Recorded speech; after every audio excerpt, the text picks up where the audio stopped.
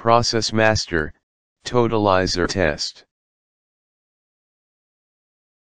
This video will demonstrate how to set up an operator page to display all three totalizers, reset your totalizers to 0, clear your alarm history and simulate positive and negative flow and compare the totals. First, set up an operator page with three totalizers, forward, reverse, and net. Format them for integer values. Apply power to the meter. The operator page should have a lock icon at the bottom center of the screen. Select the right soft key and scroll to the advanced access level, select it. This takes you to the easy setup menu, menu 1, scroll to the display menu, menu 4, and select it.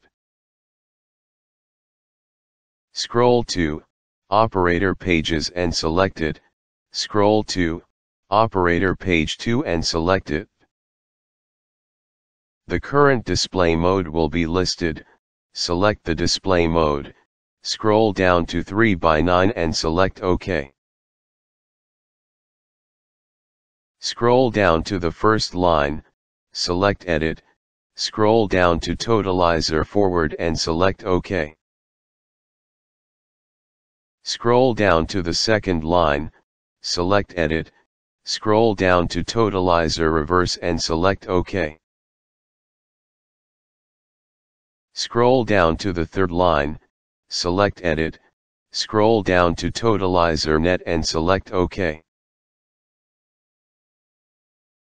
Select back until you return to Operator Pages, scroll down to Volume Format, select Edit and change it for no decimal places, select back to return to the display menu. Reset your totalizers back to 0 to give yourself a base point. Scroll to the Totalizer menu, menu 9, and select it, scroll to Reset Volume Totals and select it, scroll to All Volume Totalizer and select it, select OK, the box will fill, select back to return to the Totalizer menu. Clear your alarm history.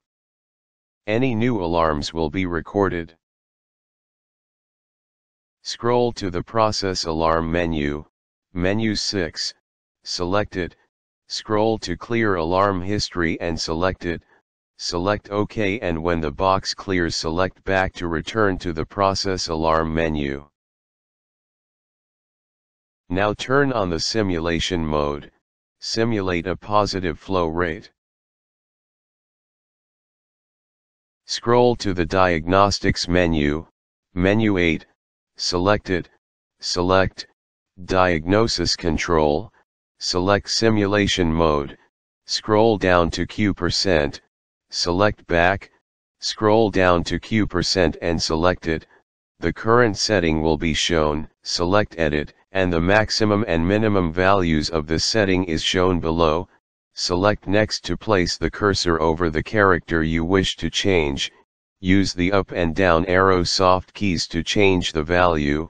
Select OK to accept the value. Select back and exit the menu to the operator page. The warning configuration will display at the bottom of the screen. The forward and net totalizers will be advancing. Note the net totalizer lags the forward totalizer. This is due to display updating lag. Select the right soft key, scroll to Advanced and select it. Return to Diagnostics and select it. Edit Q% for 0.0% and return to the operator page. The totalizers have stopped and they match. Now simulate a negative flow. Select the right soft key, scroll down to Advanced, scroll to the Diagnostics menu and select it, highlight Diagnosis Control and select it, highlight Q% and select it, select Edit.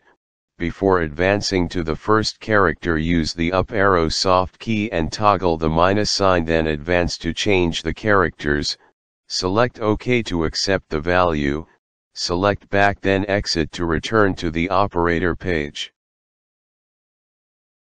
Now the forward totalizer is steady and the reverse totalizer is advancing with the net totalizer decreasing.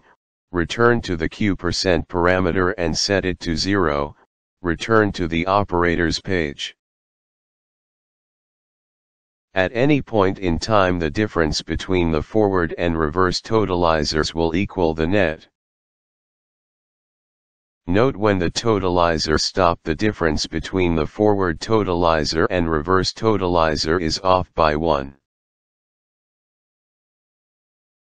The display register will round off the values and this may appear to be an error. Changing the display resolution will resolve this. Select the right soft key, select the advanced access, scroll to the display menu and select it. Scroll down to the volume format parameter and select it, select edit and highlight 2 decimal places, select OK to accept it and select back to exit to the operator page. The net totalizer is rounded off. This is Cliff McEwen. Thank you for watching and please subscribe to my YouTube channel for additions and updates. If you have any questions or comments, please contact me at abbwarminsterflowguys@gmail.com.